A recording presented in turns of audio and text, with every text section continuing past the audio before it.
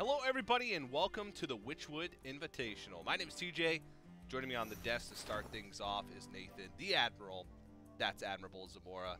Today we have an action-packed day filled with some new cards, some new decks from the set rotation, of course the Witchwood, and we've gathered 8 pros and streamers from the Americas and Europe to battle it out in this new meta that we have. Admiral, how are you doing today? I'm doing fantastic. Anytime this new set drops, I'm super excited about it, but in this one, it is a total upheaval of the metagame. Yep. A bunch of sets rotate out. We had cards move to the Hall of Fame, and now with the Witchwood, plenty new cards introduced. And in my opinion, some of the most exciting cards that we've ever seen in Hearthstone. Yeah, I've been jamming Hearthstone as much as I have could in the past 24 hours, as I'm sure you have, as I'm sure many of you have, and as I'm sure a lot of the players we're going to be seeing competing today have. Before we jump into some of the action, we're going to go ahead and give you guys a brief overview of how things are going to work today. As I mentioned, we've gathered 8 players from the Americas and Europe to battle it out region versus region in a sort of fun invitational format. Each player on each of these teams has submitted decks for 3 unique classes. Each match will be Conquest, best of 5, with no bans. The first 4 matches will be those best of 5s, and each match win for a team gives them a ban advantage in the finals. So each match that they win gives them 1 additional ban in the winner-take-all finals at the end of today. That's right.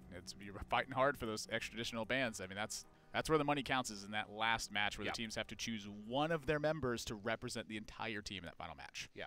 And I hope that players have been experimenting with some new stuff. I hope that we're going to see some pretty crazy decks.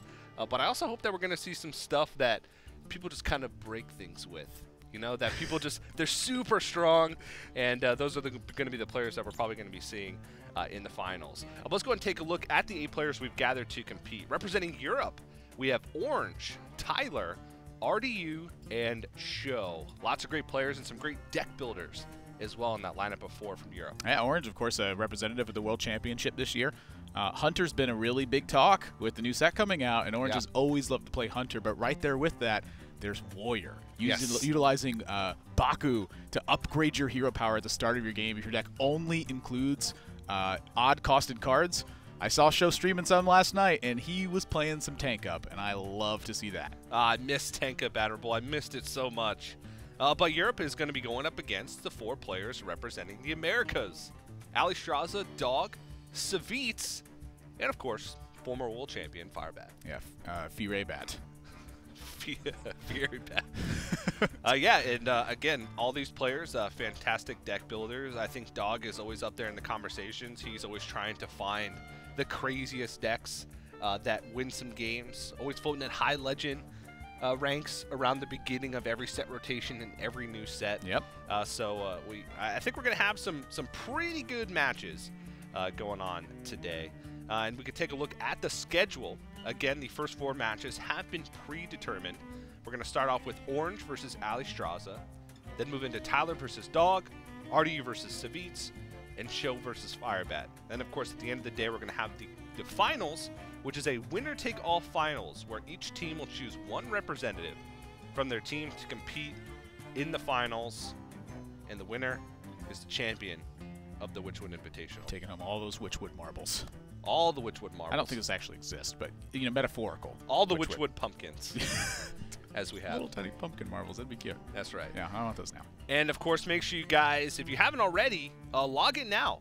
If you log into Hearthstone during this release event, you'll get 3 free Witchwood packs, and you'll also get a free legendary upon logging into the game. There's also a quest that you can complete upon logging in that'll give you Lunara, the new Druid hero. Finally, some more Druid representation. Druid has been so underrepresented competitively that finally we're getting something for it. Yeah, I know. It's poor Jades. Poor Jades. And even before that, Combo Druid. I hope that we're going to be seeing, or maybe we'll see some Druid decks today. I was experimenting with some Spiteful Summoner Druid yesterday, but there's so many decks to talk about. I don't want to spend too much time talking about any one deck. We'll get into all that discussion once the matches get underway. There is so much going on. But let's go ahead and introduce the first match that we're going to have coming up on stream. It's going to be Orange versus Alliestrasza.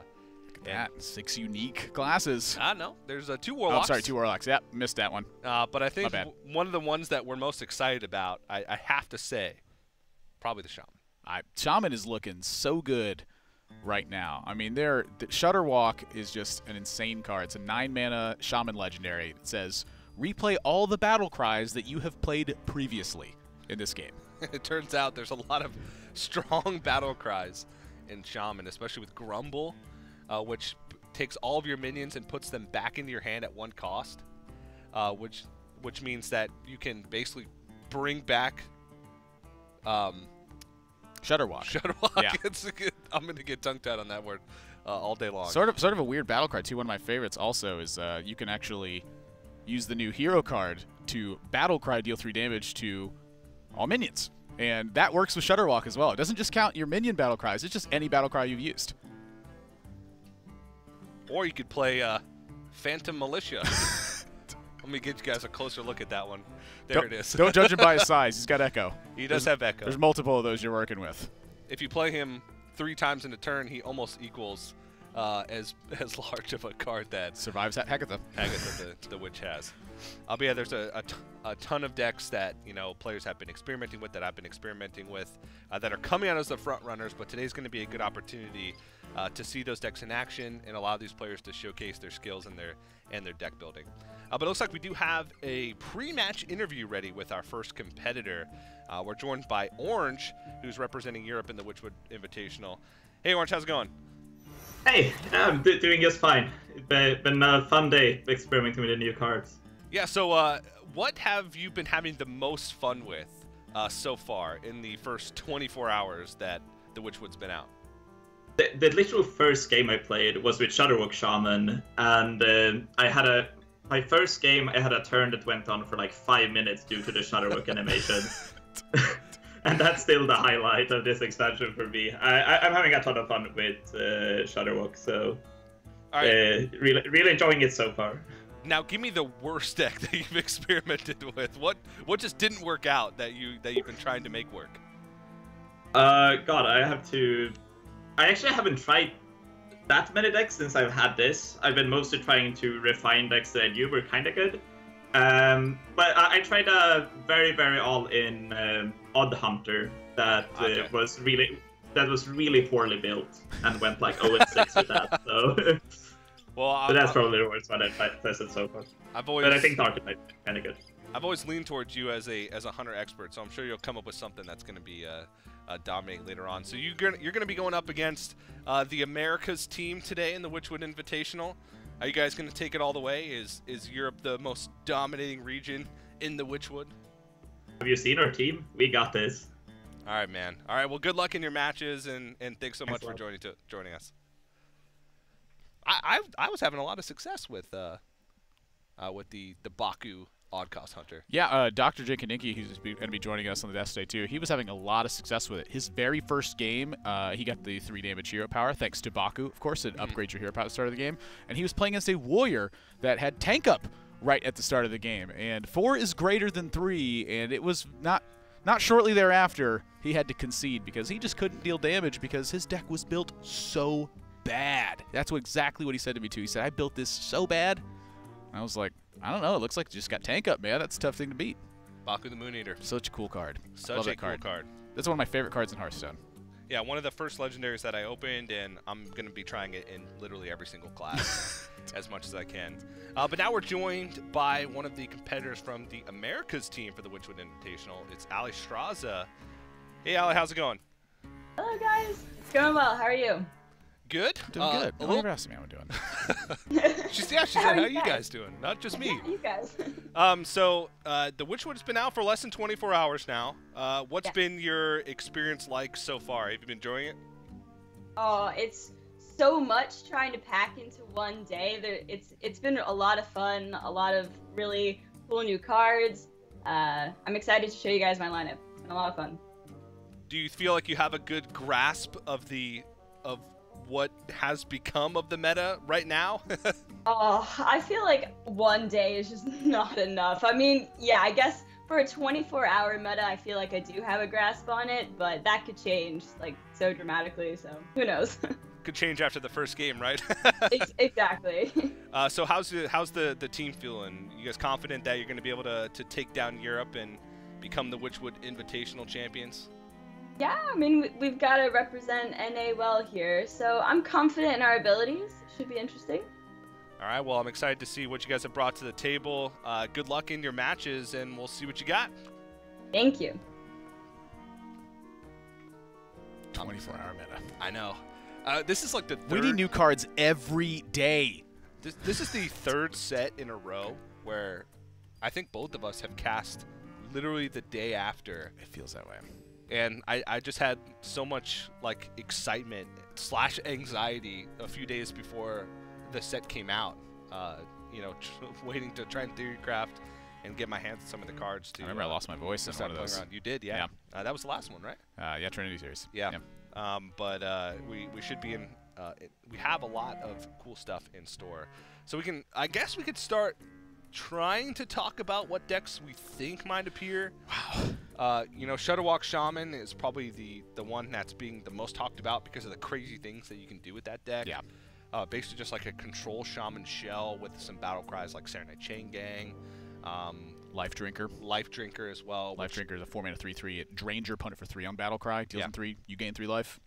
Good card. And when you repeat that multiple times with Shudderwalk as the game goes on, you can also, you know, kind of get the Grumble out of your deck with the Sandbinder. Yep. I want to say Sand Titan. Uh-oh, it's Shaman right away. Shaman right away. That's what I like to see. Orange. It looks like a Shudderwalk Shaman to me, and Alliestrasza is going to be playing Rogue as the first deck. So I've seen a few Rogue archetypes pop up. Tempo Rogue is probably the best performing deck.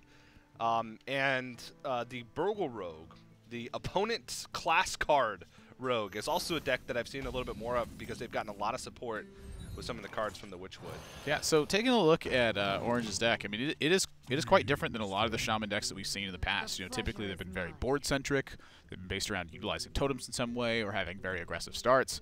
This deck operates more like a control / combo deck than it does, you know, pretty much previous to every single Shaman deck that we've seen in Hearthstone. It's got a lot of card draw in here with Mana Tide Totem, with Farsight, with Sandbinder. Sandbinder is a 4-mana 2/4 neutral card that says draw an elemental from your deck. So you do a lot of work crafting to have a specific suite of specific suit rather of elementals, so that you're drawing the ones exactly that you need. It's not just a value thing of elementals; it's that you're in effect searching up the specific ones you use to unlock this giant potential of Shudderwalk. Yeah. And on Alliestrasza's side, Tempo Rogue's gotten a few more tools. One of the big ones, I think, which is a card that a lot of players had rated very highly, was Hench Clan Thug, which is a 3-mana 3/3 that whenever your hero attacks, it gains +1/+1. And that effect continues to happen over and over again. So if you get one of those down on the board early as a rogue, you can invest in your dagger up on turn 2, play Hench Clan Thug on turn 3, and then immediately attack with your dagger on turn 3 when you play it. So it's a 4/4 immediately, and on top of that, it keeps getting buffed up every time you attack. Yep, natural snowball. Natural snowball, yeah. So it's also a neutral, so it can be played in other decks as well. I've seen some players experiment with it in Druid. I feel like Warrior's also a place where it could live. Light's Justice Paladin. Light's Justice Paladin. +4/+4 for 1 mana. You get to chip away at some 1 health guys. That's right. Perfect deck. Yeah, but Alliestrasza starts off with a combo we've come to know and sometimes love. Prince Keleseth, Shadow Step Prince Keleseth. Every card in Alliestrasza's deck is going to have +2/+2 now. That's right, and you're going to search up right away. Interesting to note, though, Orange, post-Doomsayer, stuck a Mana Tide Totem to the table. This is a scary little minion to face off against, because if it starts cranking out card draw, not only do you still need to take care of it, but Orange's deck at the end of the day is a combo deck. Its goal is to assemble a giant combination of cards, largely not fight for board, but rather just fight for defense. Yes. Strictly defense until he has just an overwhelming amount of stuff to do with his combo. Yeah. So Alliestrasza is a little bit under the clock here, needs to apply some pressure, but also wants to disrupt Orange at the same time. So the minions in her deck, they tend to be a little bit more aggressive. In 2 copies of Spellbreaker, you know, they're great if in the mid-game situation, Orange is trying to say hi to Doomsayer behind a couple Saronite Chain Gangs. Or if he's trying to do something tricky like split a Mana Tide with a Doomsayer, so that way Alliestrasza's choice, let him draw cards or keep the board presence.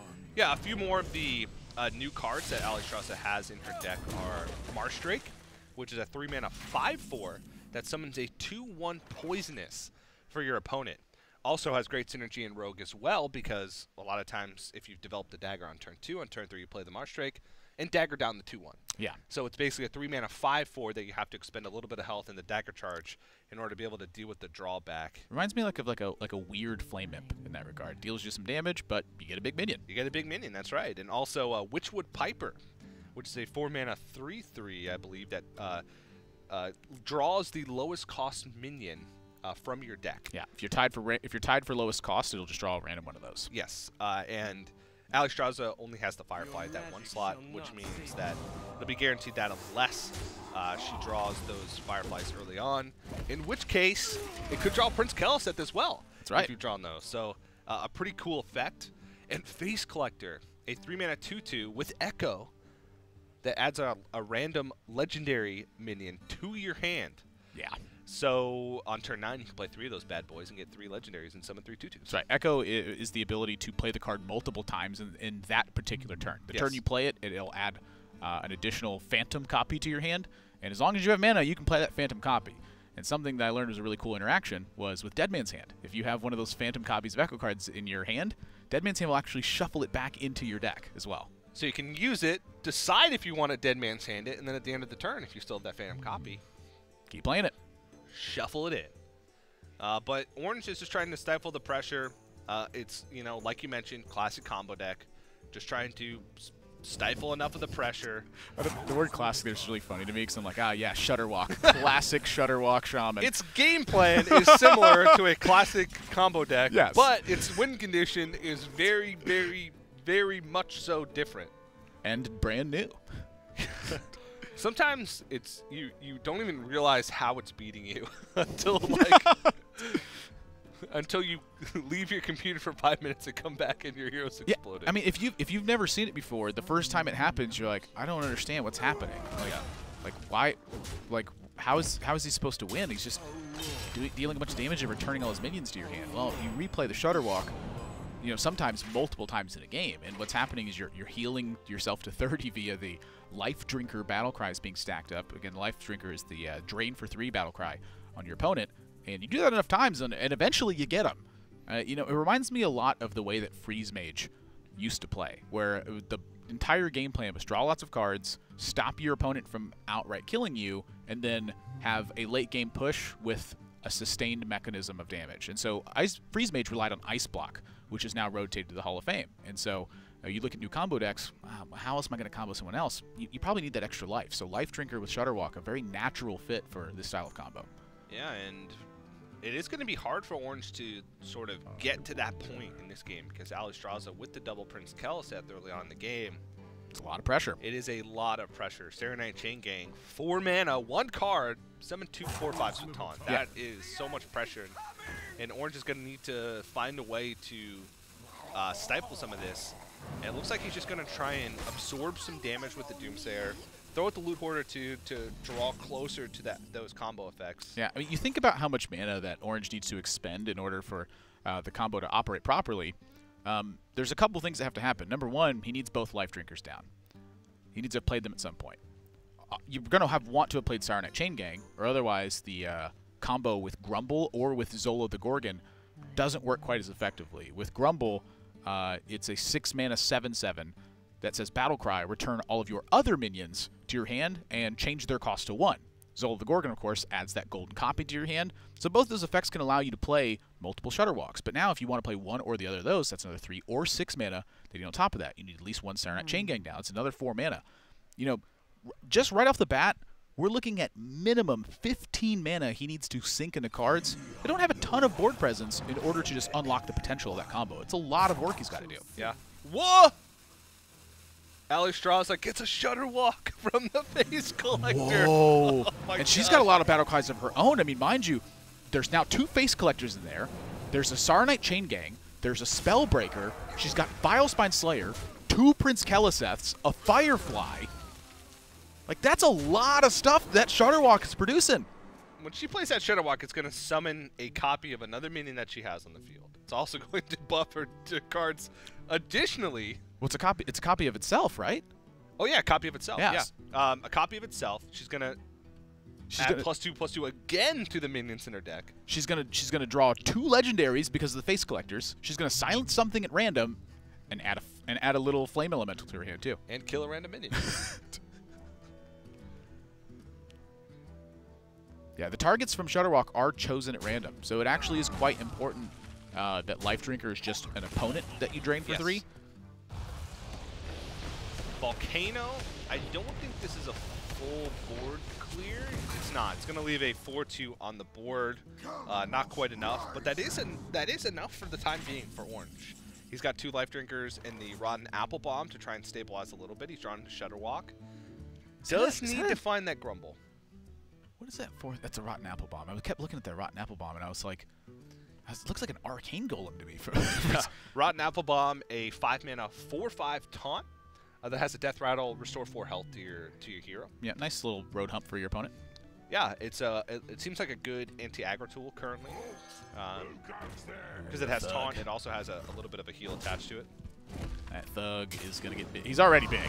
Yeah, and he might even get buffed with the Cobalt Scalebane, which would make him even larger. Yeah, There's actually 13, 18. There's lethal setup on the board. Ooh. Orange does draw into Healing Rain, but it's got a pair of Life Drinkers as well. So he does have the Murmuring Elemental in hand. It's a 2-mana 1/1 Elemental. It says your next battle cry happens twice. yeah. So with Life Drinker, it's going to stack 2 Life Drinkers on, and I believe that actually incorporates into Shudderwalk at the end as well. So if you've Murmuring Elementaled a battle cry, I believe that counts twice towards Shudderwalk at the end. I have to say, I haven't paid attention enough. As soon as my opponent plays Shudderwalk, I kind of It's a lot of battle cries. throw my hands in the air and complain. There's a Life Drinker. It looks like Orange is... Wow, so not getting full value to the Healing Rain. Orange just wants to make sure he's as stable as possible, potentially going to Shudderwalk turn, but this Shudderwalk is not the most powerful. And to be honest, since this is the Witchwood Invitational, and the goal, yes, it's to win for these players, but it's also to show off some of the new cards, I'm jamming Shudderwalk every time.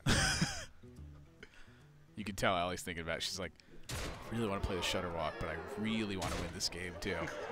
Well, I'm pretty sure Shudderwalk wins again. This is definitely the play. This is just crazy. I mean, what are the odds of this happening? There's like, another +1. You are playing a Shudderwalk Shaman yourself as Orange, and suddenly you run into Shudderwalk Rogue, and they're getting a ton of battle cries from it. Oh, and it gets an Archmage. Is it Arugula? Like Arugula? Yeah. Archmage Arugula, yeah. He's very healthy. 2-mana 2/2 legendary mage minion. It says whenever you draw a minion, add a copy of it to your hand. No, Vilespine Slayer is not a battle cry. It's a combo. Oh, that's right. Always forget about that. Because while it has a similar effect as a battle cry, it reads as it's a combo. Tess Greymane. 8-mana 6/6. She can play Shudderwalk again. Yes, it says battle cry. Play all of the cards that you've played previously in this game that are not from your class. Or that are from other classes, rather. Does that include battle cries? I'm so lost. Does it say play them? It says replay. That's a great question. Because it's not resummon, it says replay. I don't know. I'm curious to see how that works. Hopefully we'll see.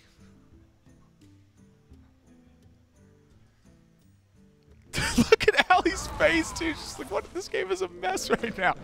Not from her side. From her side, this game is incredible. It's just funny. Like, what are the odds of this happening? Take that, silenced Shudderwalk. Well, that is... Oh, my gosh. TJ, what is going on? That is lethal damage, but... Whoa. Whoa, slow down. But... I'm Shadow Stepping the Shudderwalk every time. Okay, so you just simply don't kill Orange here. You take him like 2, let him know you've got the business.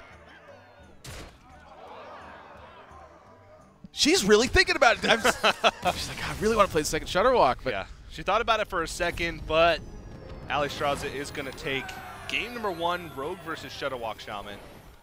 Starting things off on the right foot. And, you know, goes to show while the Shudderwalk Shaman is very powerful, it does need time to assemble all those pieces. Double Kaliseth does not give you much time. And double Kaliseth, as we've seen in the past, I don't know, It's been about a year now. Been about a year. Feels like. A little less, I guess. Does not give you much room to breathe, especially when they Shudderwalk you on 9. You know, it's funny to me that, you know, Shudderwalk Shaman is in the very first game, but it was actually just Shudderwalk Rogue that we're seeing. Burgle cards are so fun, and I think Tess is really, you know, it really reminds me a lot of Shudderwalk as well, where it's just it's a replay mechanism of something that you typically don't find a deck exclusively doing. But now you have a great card to build around with an endgame objective. It's like burgling cards before, it's like, I hope this is useful. Now it's just a sheer amount of numbers. It's like, yeah, enough cards of any class, almost regardless of how good or bad they are, is just enough to get something done. It's just a value generator. Yeah. Is effectively what it is. And especially with like Blink Fox, which is a very reasonably statted minion. It's a 3-mana 3/3. Yeah. That also puts in a card from your opponent's class in your hand. So definitely could be seeing that rogue archetype maybe thrown into a tempo shell like we saw with Alliestrasza be quite powerful. Orange, back to the drawing board for him. Didn't work out in this game, but I feel like against maybe a little bit of a slower deck or even a tempo deck like that that doesn't get as quick of a start. Yeah. Orange wasn't too far off from being able to assemble the combo. New word. Just thrown into one. Perfectly cromulent word. Yeah. Something that I think is really cool about this Conquest format right now is that even if a player doesn't win with the deck, we just means we get to see it again. Like, can it work the way it's intended to work? And we are going to see it again. Ooh. And Alliestrasza is playing Quest Warrior, and by the look of the cards in her hand, it looks like it is the odd cost Warrior. That's right. With Baku the Moon Eater. So we're going to be seeing some tank up. So at the start of the game, if you have Baku the Moon Eater in your deck, and you only have odd-costed cards in your deck, you upgrade your hero power. If you remember Justicar Trueheart, she's back. And if you don't remember, all the classes get upgraded, and the hero power for Warrior goes from 2 armor to 4 armor a turn. Now, you may be asking, Admiral, but why play the quest? You're going to get rid of your tank up once you equip that Sulfuras. Well, Admiral. You also... It doesn't matter at that point. You become Ragnaros. Yeah. At that point, you've theoretically gained enough armor to stabilize yourself enough to where the Sulfuras can win you the game in the Ragnaros hero power. And that was one of the troubles that Quest Warrior had for quite a while, actually, was its ability to simply sustain itself. You might be thinking that a deck full of nothing but basically taunt minions would have not a tough time doing that, but the reality of the matter is that you take a lot of chip damage if your opponent's able to go wide on board. Yeah. Say they have like a Blessing of Kings to run over one of your taunts. Suddenly a very threatening minion. So having tank up available does give you some extra time. And also, some of the control decks deal a lot more damage than they used to. I'm looking towards Q-Block, for instance. Lots of Doom Guards deal lots of damage, and lots of tank ups mean lots more life. And also, Admiral, you may ask me, does Baku affect the Sulfuras hero power? Does it become 16 damage? The answer to that is no. No. It only upgrades your starting hero power. Yeah. Unfortunately. Unfortunately! You know, you can make it deal 16 if you really want to, though, TJ. Yes, with the Clockwork Automaton, is it? Clockwork Automaton? I don't know. I think that's at least close to correct. It's a 5-mana 4/4 that says double the damage and healing of your hero powers. Yep. So that's right. It will deal 16 if you have a Sulfuras from Fireplume's Heart. That's pretty cool. I don't know. 60 damage is pretty cool. Ragnaros is pretty cool.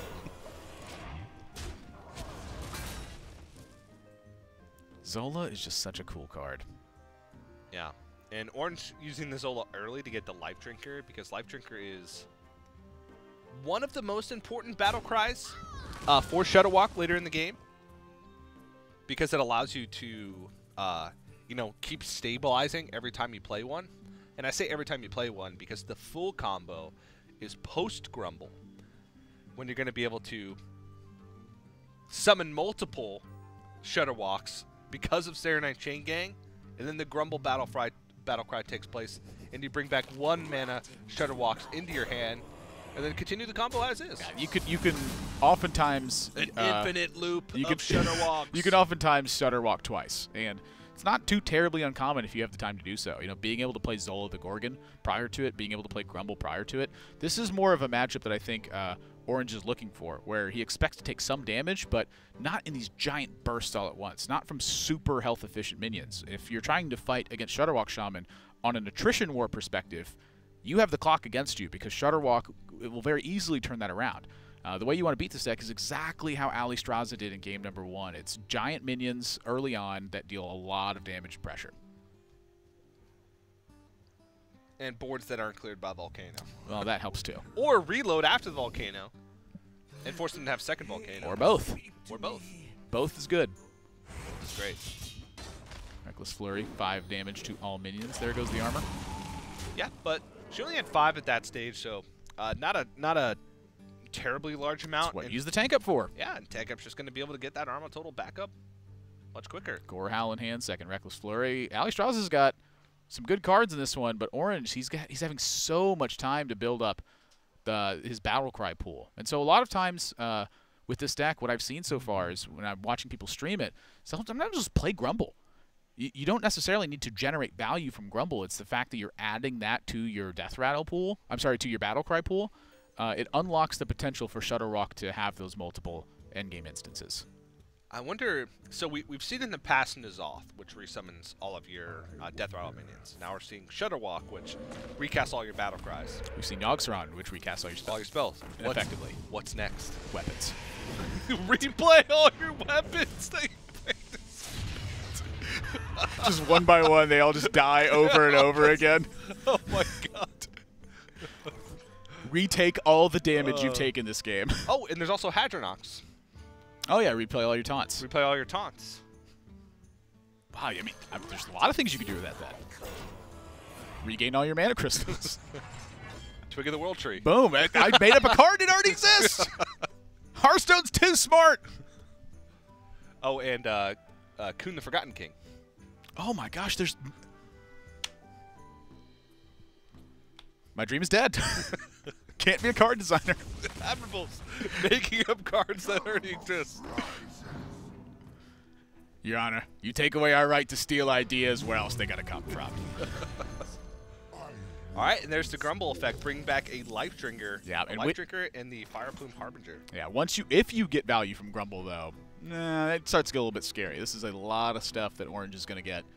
And Alliestrasza with Orange still at 30 and 2 copies of Healing Rain in his hand. I think that this is a very uphill battle that she's somehow got to figure out. And already the Serenade Chain Gang and the Shutterwalk in hand. Multiple Life Drinkers being played. The Grumble Battle Cry being triggered already. The Murmuring Elemental to double your next Battle Cry. Yep.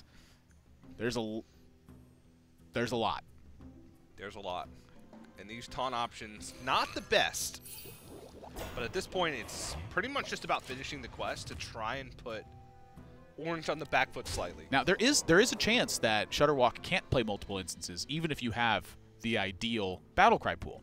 What would happen is the Grumble and the Zola the Gorgon would both be in the chain of Battle Cries prior to Sarnet Chain Gang happening. If that's the case, that's a chance for Alliestrasza to sustain through 1 copy of Shutterwalk, kill it so that it's dead, and then Orange is out of Shutterwalks at that point. Then he's got to win the game the natural way, just good old attacking with minions and stuff. Yeah, I really liked how you put it there. Kill it so that it's dead. Yeah. Because once you kill it, it's dead. Yeah.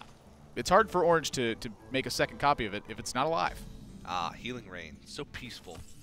So serene. I love the rainbow that goes across the sky when you play Healing Rain. Like across your hero portrait.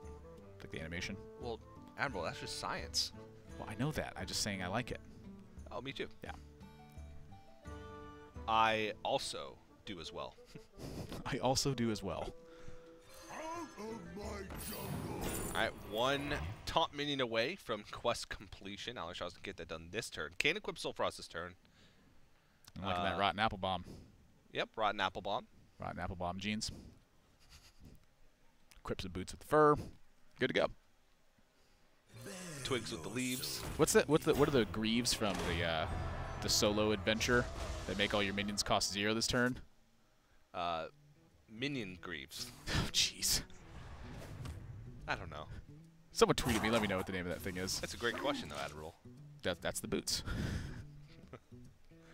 The boots with the minions. All right, Burlock drawn. Burlock, I haven't seen included in every list.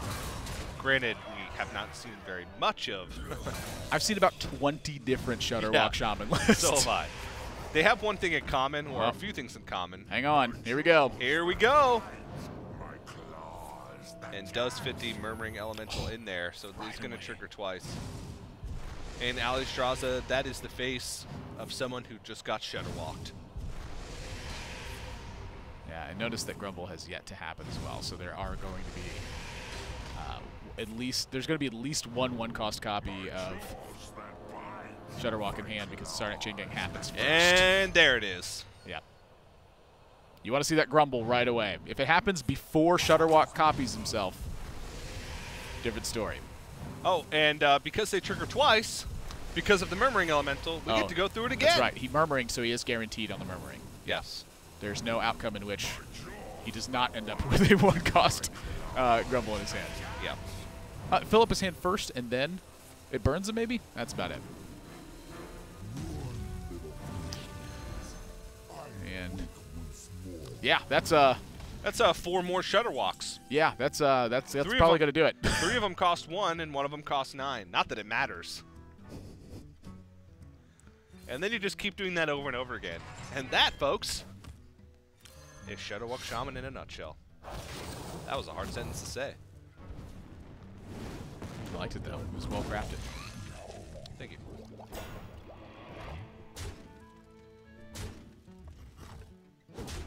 If you like combo, this is a great time to be alive. Now there is 10 cards in hand, so Orange is forced to overdraw the Farsight. Oh no! And I'm pretty sure that just just gets up. He just leaves. He's like, "Yep, that'll do it. Let me refill this coffee real quick." Oh and that's how that works. Oh my. That's how that works. If you like combo, this is the time to be alive in Hearthstone right now. He just jammed down his 3 Grumbles with the Murmuring Elemental.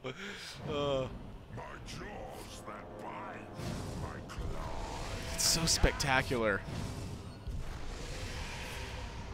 Hashtag well played, Orange. I thought he gives the thumbs up as he comes back, too. He's like, oh, it's still going, yeah. I wanted to catch the end of this. This is what happens when you play a deck that gives Shudderwalk Shaman enough time to piece together that combination. Yeah, the key is restricting its time. It's got a window of opportunity to make this happen, and if you can pressure it out instead, oftentimes you can have enough board presence where the Shudderwalk doesn't actually have time to kill you. You know, it maybe deals you a lot of damage, but say you have a big board-wide buff and just enough damage in play to kill your opponent. That's the way you do it. If you want to stop it from a pure suppression angle, though, that likely is not going to happen. No. I'm trying to think, if you played like going into that turn, if you played like 2 Mana Wraiths and they didn't have any zaps. Zap is a 0 mana, deal 2 damage, overload for 1. And they just kill it and do it the next turn. Well, they're overloaded, so they got to kill the Mana Wraiths. Ah, yeah. So it delays it a few turns. So you wait, and then you call to arms the perfect moment to get 2 Mana Wraiths in play. That's a suppression effect that kills it. Nicely done, Admirable. You found the counter. Nice. The Mana Wraiths. Thousands of players are currently going to their collection to craft Mana Wraith right now. Golden Mana Wraiths. Golden Mana Wraiths.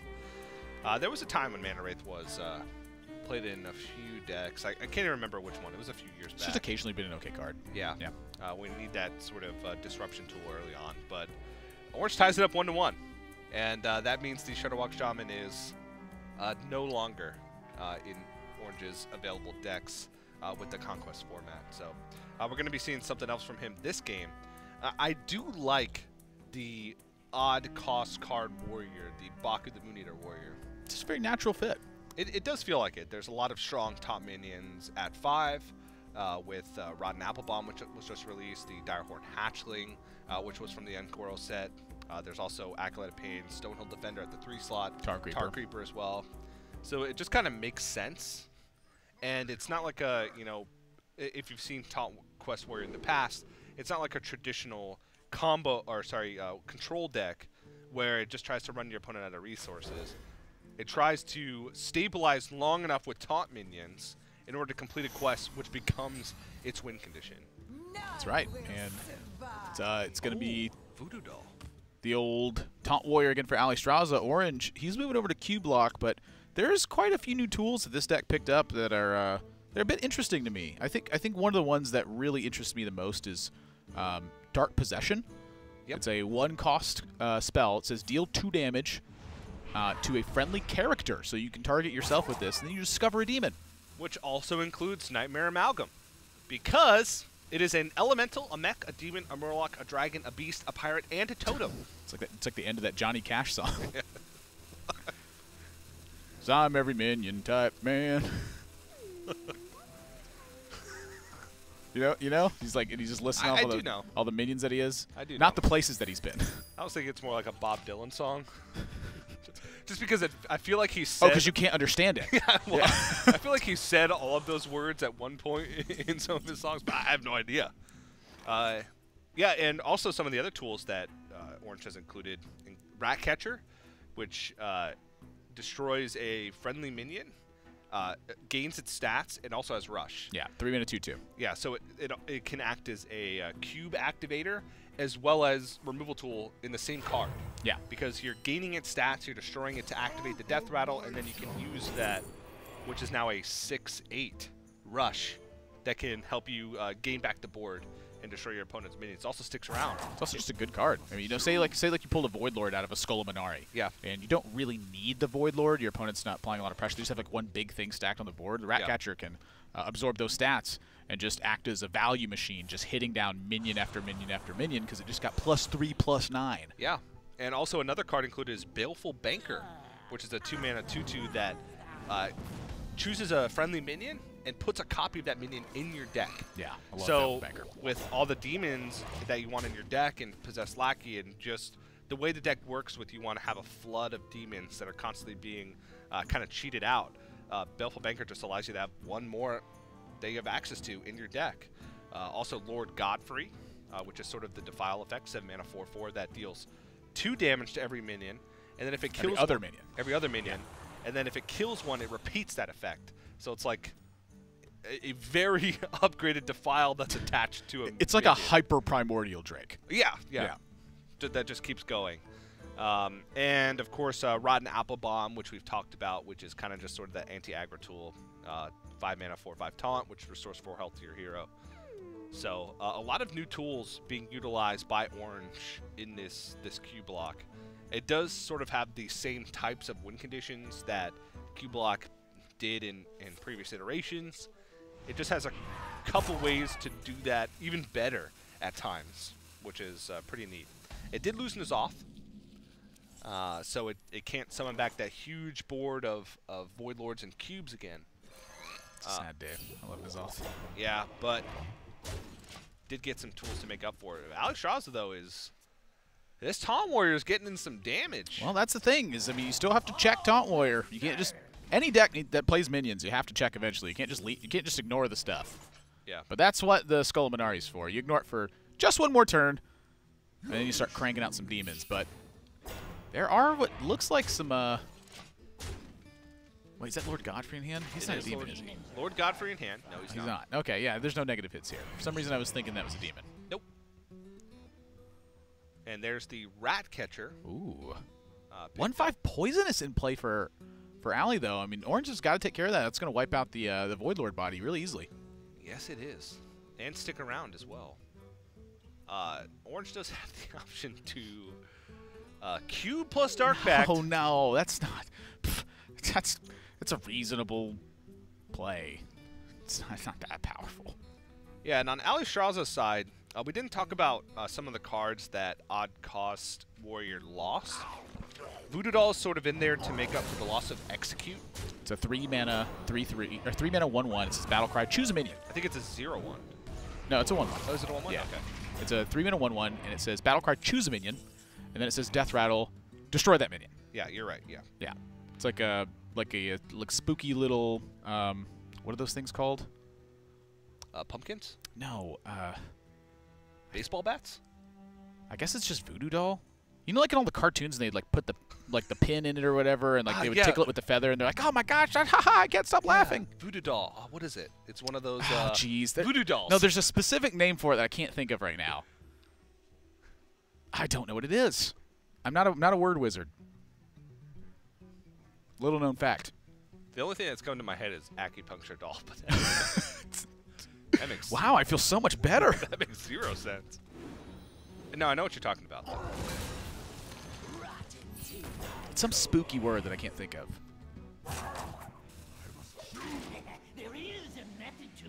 Now, the one downside to having Baku the Moon Eater in your deck is that sometimes you actually draw Baku the Moon Eater. Yeah, I mean, it's pretty well statted. It's a 9-mana 7/9. It's subjective. It's a Doom Caller. 9 mana. It's a 7/8? 7/9? 7/9. Yeah, I think it's a 7/9. It's like a Doom Caller. You don't necessarily put it in the deck because of the body. Of course. Yeah.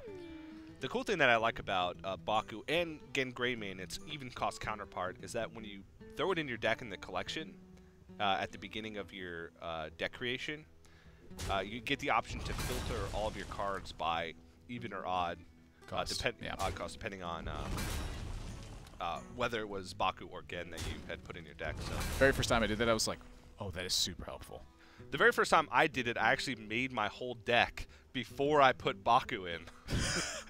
And it's like, do you want to sort your collection by odd cost cards? And I was like, wow, this would have been really helpful. So just a fun tip for you guys if you're trying to experiment. Oh no! Blunder! So there were some pro players that were making, sort of jokes on social media saying, I can't even think of a board that Lord Godfrey doesn't clear. Well, and Orange is probably thinking that in his head right now. Correct. He cannot think of a board that Lord Godfrey doesn't clear. Yeah, he didn't think of it. You can realize them, but thinking of it, much more difficult. Yeah. It doesn't clear everything. You do have to have a 2-health minion to start, or 1 health. Yeah, the Grizzly guy is not so good. That 5 mana that Alliestrasza's got in hand, that guy, he loses a health for each card your opponent has in hand. So against aggro, that's usually a pretty good tool. I mean, there's oftentimes they'll have between 0 and 3 cards in hand. So you're looking at like 3/9 taunt a lot of times for that. Against Warlock, however, they're often going to have 7, 8, 9 cards in hand. Loses a little bit of weight, so there's some hit and miss with that card. Yeah. All Orange needed to do on the previous turn was attack one of his Voidwalkers, I believe, into the single one. Yeah. But just kind of, probably got a little bit ahead of himself. It happens to the best of us. Especially with, we're talking day 1 of new cards. Yeah. Hasn't even been out for 48 hours. How much time could you have really had to go through the motions of memorizing simple formulas for Lord Godfrey activation checks? But it still looks like Orange has a pretty considerable lead. Now, Alliestrasza will be able to get, if she picks up one more taunt minion, we'll be able to get the Sulfuras online. But is it too late since Orange has such a massive board? Well, that is that's 8 damage to the board with another tank up activation, 9 damage with shield block. There's some stuff going on here. The problem is that Orange has got Blood Reaver Gul'dan in hand, so she would need to do that twice. She does have, looks like the 2 copies of the Reckless Flurry, but not the second one in hand. And she still needs another taunt minion to be able to complete the quest. She has no hope of winning the game unless she starts to get the 8 damage online. I spotted the out. You leave the Void, the 1/3s, the Void Walkers there. You get Sulfuras online, and just every single shot hits Orange in the face. Every single one. Admirable. Brawl!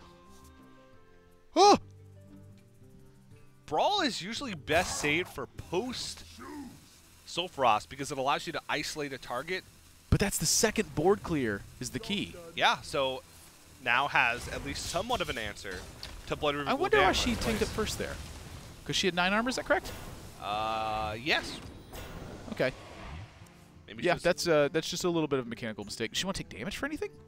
No, because it's an odd cost card deck, so she's going to have access to Battle Rage. Yeah, just a little bit of a mechanical. Orange is Orange does a big one, but you got to do a little one for Orange too. You're like, here, I know I would take a little extra damage here. Let me tank up first. Yeah. Making him feel a little bit better about it himself for the Lord Godfrey. How kind.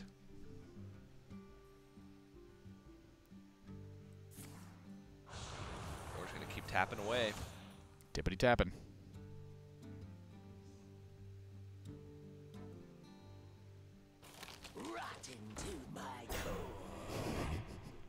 Something funny about just having 7 taunts in play. 7 taunts and only 10 power.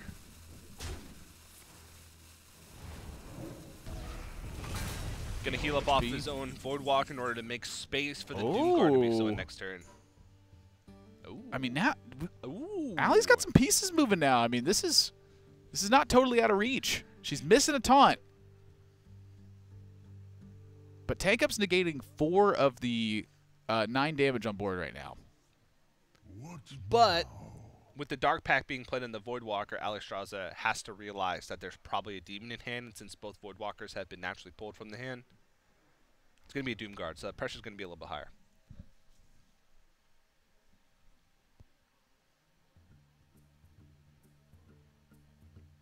What now? I'm honestly just thinking about slamming the Baku here. I was thinking about it. I kind of just want to draw cards, too. You know, you got to think about what's in your deck right now and how you get out of these situations. When Yeah, she does need to get the taunt. Ton of new cards in your deck, and you don't know exactly what's in Orange's deck either. He's got some new stuff in there. It's a little bit harder. Voodoo Doll, of course, also very welcome in a lot of the Q block decks using Dark Pact, or just Mortal Coil it, or even just sweeping it up in an AoE with Defile, and you can kill a lot of big stuff very easily with Voodoo Doll. Or even just leaving it there. I've done that, and it didn't feel very good when it got Spellbreakered. I was like, I should have just waited. I should have just taken the 14 damage from his Furnace Fire Colossus. Furnace Fire Colossus. Oh, that's the replay all your weapons. It just replays them all like it's like an inverse effect. Ah, there so it already exists.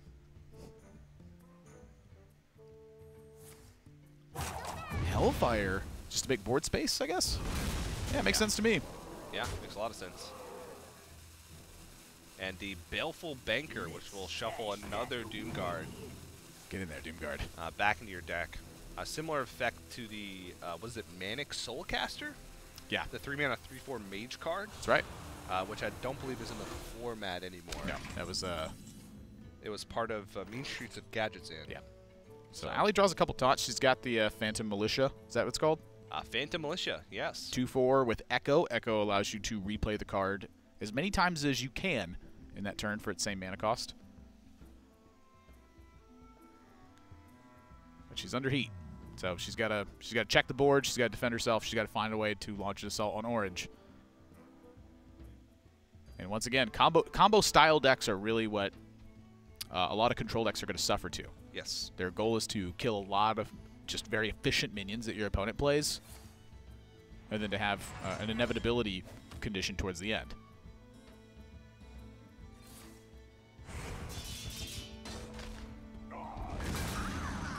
And quest finally complete, but it may be just a little bit too late. Orange is still sitting at a healthy life total of 20.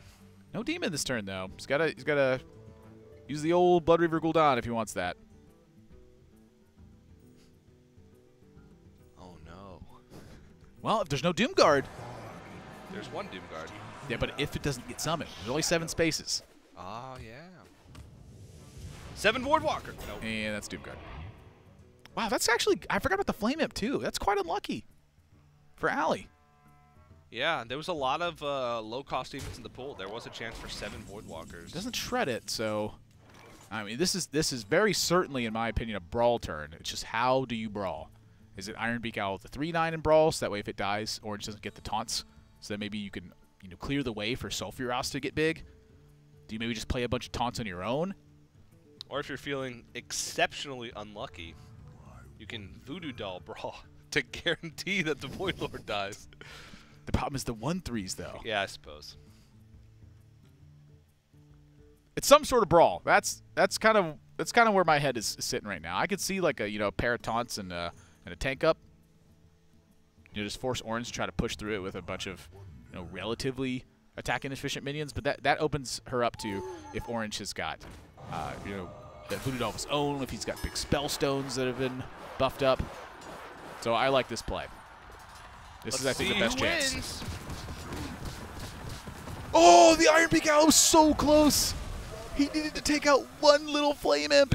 The final battle was between Flame Imp and Ironbeak Owl. But stifled a lot of the pressure. Got through the only wave of demons.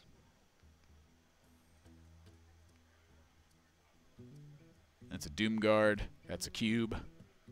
And that's hero powers for days. Yeah, I mean, this turn just looks, to be honest, like a hero power attack with the flame and pass to set up for next turn. The Doomguard being summoned, and then you can Q plus Ratcatcher to get through a taunt. Yep. Q plus Ratcatcher. That's a lot. That's 3 Doomguards attacking that turn. Yeah, I just don't see a way out for Alliestrasza here. She just doesn't have enough time to deal the remaining 28 points of damage plus some because of the hero power health swing. Yeah, one of the big things I feel like you miss with odd cost warrior is the ability to play Dry Whisker or Armorer, get 14 armor from your opponent's board, and then brawl. That to me has been one of the major stabilizing tools for a lot of control warrior decks. Is just the big armor swings they get when your opponent has a full board and then clearing it out. So it gives you time to actually do something post-response to your brawl as well. So if your opponent keeps initiative very well, you have something that keeps compounding that issue over and over again. Yeah. Also, you can't play Rotface. Just thought I'd throw that out there. Can't play any even cost cards. Rotface. Why was that weird? It's the first one you go to. It's an 8-mana warrior legendary. It's a good card. He's a good guy. Poor little Clayman. He's so young. And it looks like that is... no. Not quite. Oh, no, it is. 13 health. Yep. Because he can fit into hero power as well. Ah, yeah. So it looks like that's exactly 13 damage. Because Orange has the Rat Catcher to be able to activate the cube. And then hero power to finish the game. It looks like Orange is going to take game number 3. So at keyword rush. Rushes can attack minions this turn. Can't attack players this turn. Yeah, but Ratcatcher just also has the added benefit of a lot of times you just need something to activate your cube on the same turn that you play it. It's a good card. And it has the bonus of that it gains stats and it gains that rush. So you can push through and then push through damage with Doom Guards. Very nice addition to the deck. And Orange goes up in the series 2-1 now, match point. And keep in mind, for those who just may be joining us, the first 4 matches are effectively playing for an advantage in the winner-take-all finals. Every match that they win out of the 4, they get an additional ban, additional class ban in the winner-take-all finals, where they'll have to choose one of their players to play in that final match. Meaningful exhibitions. That's right, yeah. It's a way to showcase new cards. It's a way for them to show off their stuff and their deck building skills. But they're also playing for that little bit of an advantage as we move closer to the finals, which will happen later on in the day. Man, I just love Voodoo Doll. Card's so cool. We didn't get really to see Admirable that game, was playing, so Admirable, with his limited amount of time to experiment with new cards in less than 24 hours of the Witchwood to try and learn as much as he could about the format in order to cast today, decided to spend his time playing Fatigue Warrior. Played 8 games in 4 hours. Whoa, 9 games. 9 games in 4 hours. Which is a lot when you really think about it. And none of those games he dealt the killing blow. All of those times he just exhausted his opponent of resources and then exhausted his opponent physically and mentally. And they conceded. It was a fun time. I was jamming games across the room, and I played probably like 8 games. Then Admiral turns around and goes, "I got him!" And it was the same game that he'd been playing like 35 minutes prior. I had one 47-minute game. None will survive. It was against a priest that played an Archbishop Benedictus. But I already had a dead man's hand in my hand. Oh my goodness. All right. So let's get into it. Alliestrasza is going to play the Orange. Odd Cost Warrior again. Orange, he's on even cost Paladin right now. Notice his hero power costs 1 mana. That's again Greymane for you. If your deck contains only even cost cards at the start of the game, your hero power becomes 1 mana. And so there's Paladin, I think, is one of the classes that has pretty exceptional use with both Baku and with Gen Greymane. With the odd cost Paladin, you end up with Level Up, you end up with Lost the Jungle, Righteous Protector, but you don't have Call to Arms. You don't have Knife Juggler. With the even cost Paladin, of course, you lose the cards I just mentioned, but you get Call to Arms, you get Knife Juggler. You get Sunkeeper Terram. That's right. Those are huge cards. Now, in the odd cost Paladin, you get Stonehill Defender, which now with Wicker Flame Burn Bristle being rotated out, you have a higher likelihood than the last set to get Sunkeeper Terror because it's weighted more towards class cards. But interesting trade-offs that you have. Yeah. I just think if you look at them side by side, the 1-mana hero power or the 2-mana but summon 2 1/1s, the summon 2 1/1 seems like it can flood the board way more easily. But you kind of have like weaker overall boards, if that makes sense. Weaker overall cards, really, is what it feels like. To me, anyway. And so trade-off is that your hero power is worth a lot more, though. It's going to be really interesting to see the evolution of what these even cost, odd cost Paladins become, which one emerges as the front runner, or if none of them emerges as the front runner and people just play good stuff aggro Paladin. It's possible. With both even cost and odd cost cards. I know it's crazy to think about. I've never done this before. You know, it is an interesting thought, though. What's better? Is it card quality or is it just stuff? Like, is more stuff better than card quality? I don't know. A lot of times it is. Just depends on what your opponents are doing. What's better? A pound of mediocre chocolate or a single bite of delicate, delicious, decadent triple D chocolate? To me, that's not a question. A pound of chocolate. Yeah, I know. It's the exact opposite. So I love that little guy, too. So that means that I play odd cost Paladin. You play even cost Paladin. The Vicious Scalehide. 1/3 rush lifesteal. With even cost Paladin, I think this is a great addition to what's going to be coming out of Call to Arms, because it just provides you some sort of immediate damage to go with it. Now, something that Orange doesn't have that I'm quite interested in is that he actually doesn't have Direwolf Alpha in the deck. And so when I was playing against it and I was playing with it, Direwolf Alpha landing next to one of these guys was also like another big factor that was included into that. Just the fact that it was a 2/3 that could attack immediately meant Call to Arms was providing you not only just the immediate advantage of having the board, but the immediate advantage of the attack as well. You know what card's interesting to me? Hang on. Rock Iron Bark Face. Protector. No. Dang it. The Glass Knight in Orange's deck. It's a 4-mana 4/3 with Divine Shield that whenever your hero gains health, it gains Divine Shield. That's the new Paladin Legendary. New Paladin Legendary, but the only way that Orange has to gain health in his deck... True Silver Champion. And oh, no, the Vicious Scalehide. Vicious Scalehide. Huh. Just a little tiny hidden synergy with it. It reminds me a lot of like a piloted Shredder almost, where it's a 4/3 that just, if something happens to it, it sticks around.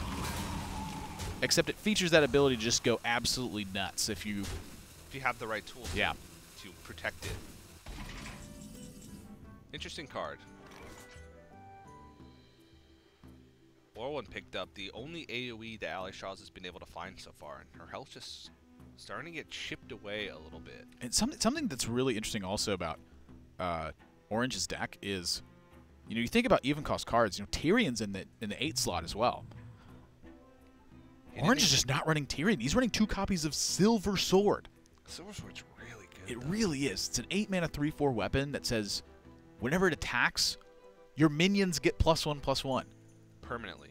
That is a lot of stuff on a weapon. You're talking about a deck that just plays a lot of, little dorks, and you get enough of them, and suddenly, you're going on a crusade. That Silver Sword leads the troops into battle.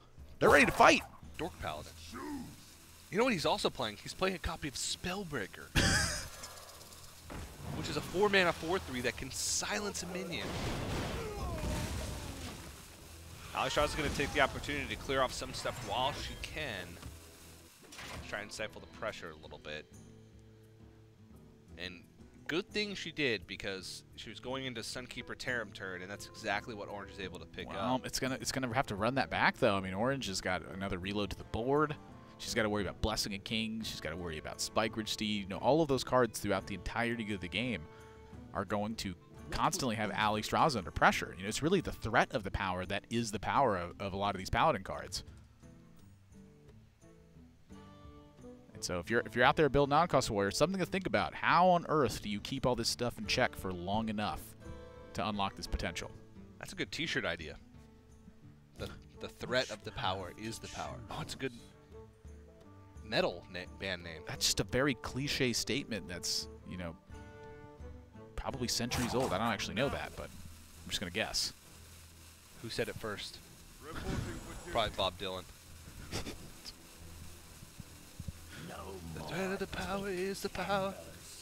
And the harmonica. He's like get smashed playing in the 17 instruments. You know, Bob Dylan played Hearthstone.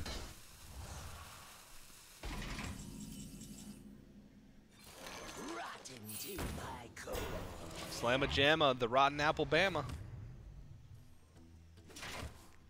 Not a great T-shirt No idea. combat. Not a great T-shirt idea. I disagree. But Excellent T-shirt idea. Sunkeeper Tarim. I actually like one of these 1/1s traded in, and then the weapon attack, and then you 1/1 with the hero power, and then Sunkeeper Tarim. That's crazy. It's way more value.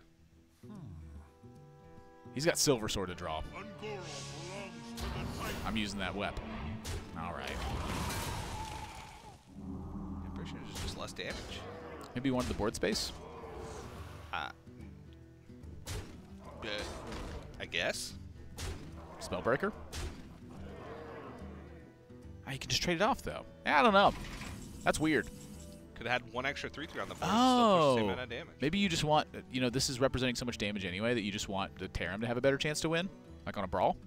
Yeah, but I don't think it's a. Just try to find a reason. Percentage enough. I get you. I get you. Oh, I really thought that Tarim was going to win, and I was going to look so smart. Not today. And Orange just continues the value train. Going to be able to easily trade over this Starkeeper. Paladin just keeps on coming. It doesn't stop coming. This is a brutal assault of Silverhand recruits. Allie's got be able to finish the Try quest Echo. with the Phantom Militia.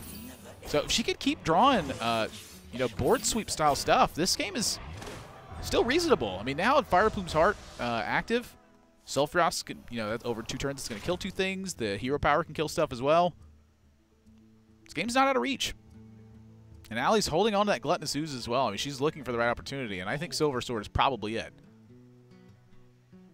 But double Consecration. Yeah, that's that hurts. I mean, the quality Consecration was there as well, but it's really the damage pouring in. So now things, we're back to in trouble. Alliestrasza is going to go down to 8 health. Minions on board. Multiple buff cards in hand for Orange. Thinking Primordial Drake could be a good one. Like a Discover from the Stonehill. Stonehill Defender, yep. Rotten Applebomb could be okay, but even Stonehill Defender would need one extra turn before Primordial Drake she would have to mana for it, so. Just got to find a way to sustain. Has been holding on to Gluttonous Ooze for quite a while, so has a little bit of extra armor gain, punishing Orange for not attacking with the True Silver Champion. And she's held it for a few turns now, so Orange probably has to read that she doesn't have it. If she had Weapon Destruction, she probably would have played it. But she's been trying to get the taunts online as quick as possible, so that's a little bit of additional health. But at some point with the Quest Taunt Warrior, you need to transition from removing the board to getting the hero power online and not playing defensively any longer. Here's Tarlord, but Orange was wise enough to hold the equality last turn, rather than just use Equality Consecrate. Oh, and Allie's she's going for the smaller stuff. She's like, I don't have time to play this Tarlord. Just, it's too vulnerable. You know, you think about Spellbreaker and you think about Equality. Spread the threats. Gain some armor in the meantime.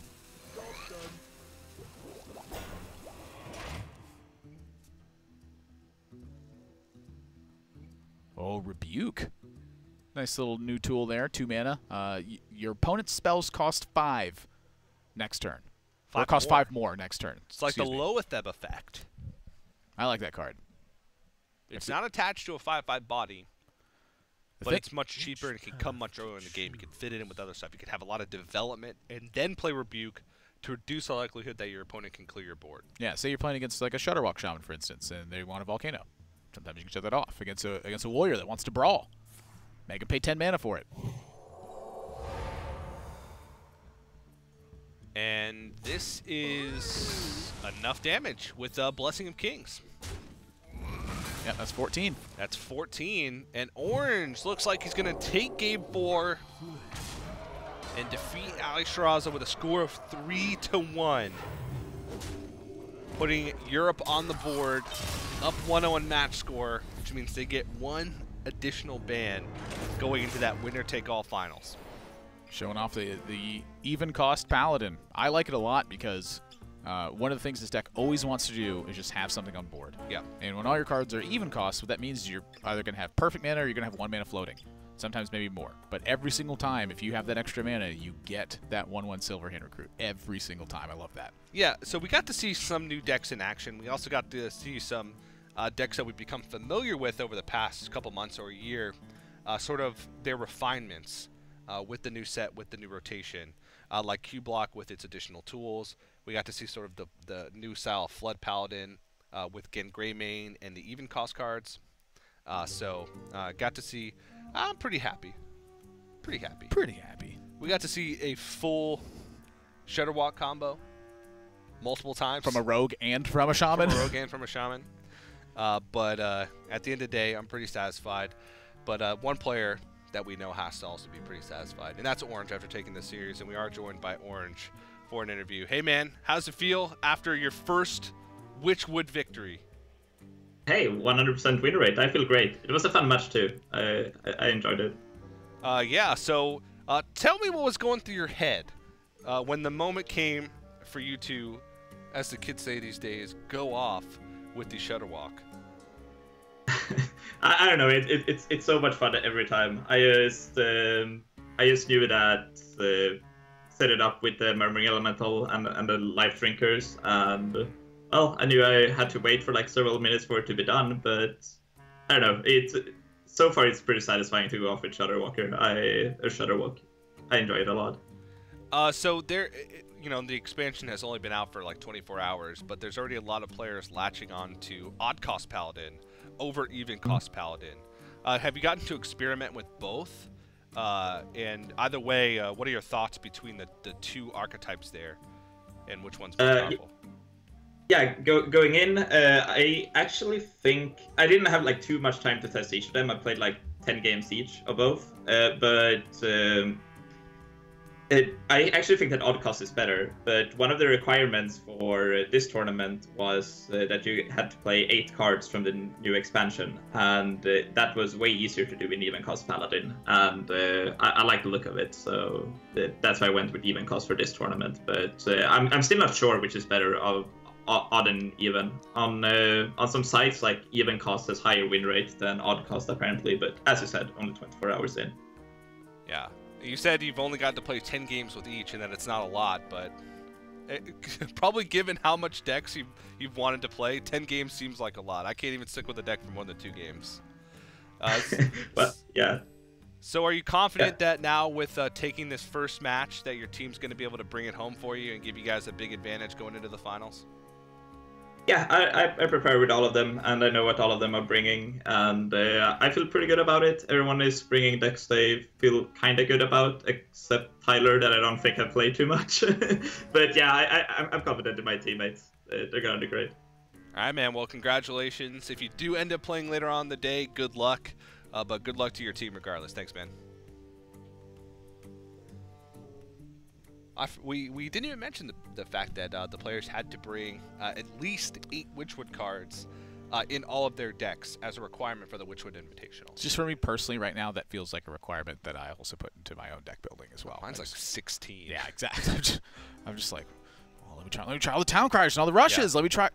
I just keep trying them all, man. I'm going to figure out which one of those cards are good. Yeah. And we actually are now joined by Alliestrasza. Unfortunately, wasn't able to get the win in that match. But you got to showcase some of your decks. How are you feeling?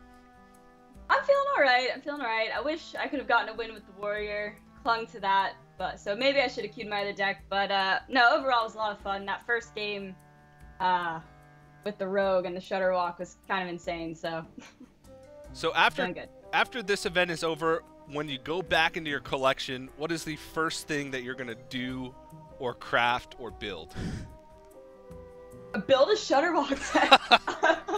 Wait. I have yet to actually like experiment too much with Shutterwalk, and apparently it's OP. So. Wait, Shutterwalk Rogue or Shutterwalk Shaman? Rogue, clearly. That's more. That's definitely possible. During that Rogue game, was it going through your head to not kill Orange and just shadow step your Shutterwalk and play it again? Absolutely, and to play the test Greymane as well. You know, I was just thinking about not killing him for the memes, but I needed to get one game here. Yeah. So, what kind of decks sort of stick out in your mind after playing one match as the decks that you want to experiment with more outside of Shutterwalk Shaman?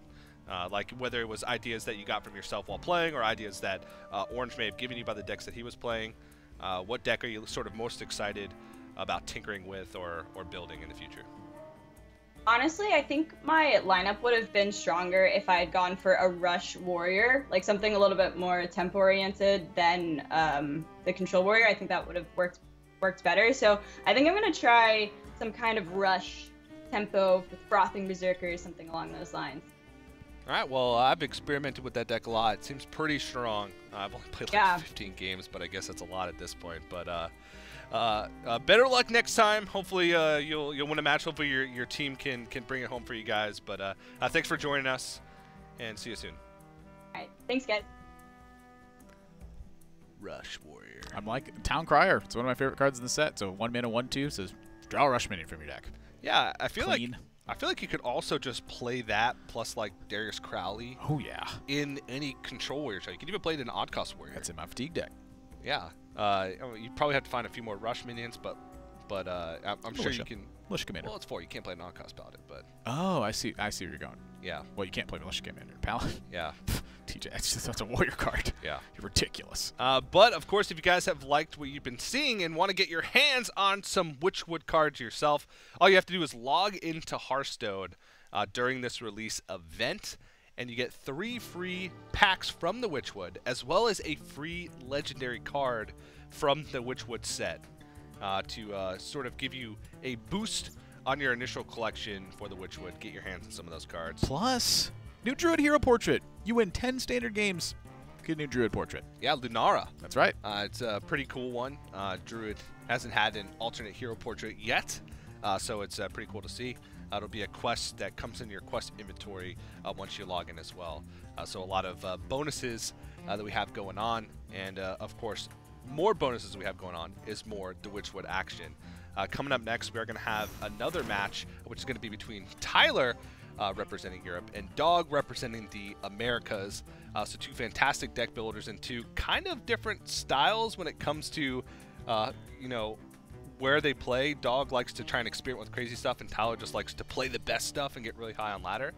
So I'm excited for that clash of styles, excited for that clash of regions. But in the meantime, while we get that match set up, we are going to have to go to a quick break. During the break, please enjoy some behind-the-scenes footage from the creation of the Witchwood. We'll be back right after this. 3 words that describe Witchwood would be creepy,